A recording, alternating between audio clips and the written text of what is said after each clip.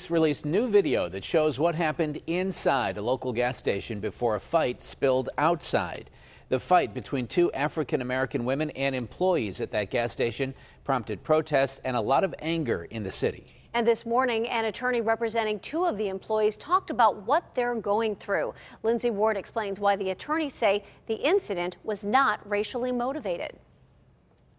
The news conference lasted maybe about 20 minutes, and the first thing defense attorney David Schrager talked about was why his clients were not being charged with aggravated assault. He says there simply is not enough evidence. Aggravated assault is a very serious charge that involves certain elements of crimes. Those elements have not been met in this case. Those elements he's referring to are what's captured on video.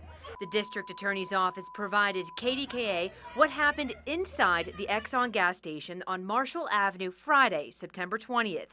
You can see a woman swiping items off of shelves and a group of men quickly taking her down and then dragging her. Schrager wouldn't go into detail about what was said before the fight began, but did say the video speaks for itself. It goes from verbal to touching to pushing to shoving to and escalates. The two who did not talk at the conference are from India, but have lived in the U.S. for years.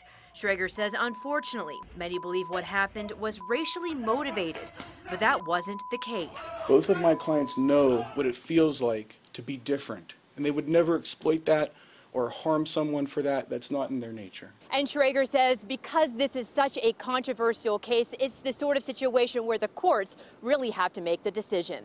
Reporting downtown, Lindsay, KDKA News.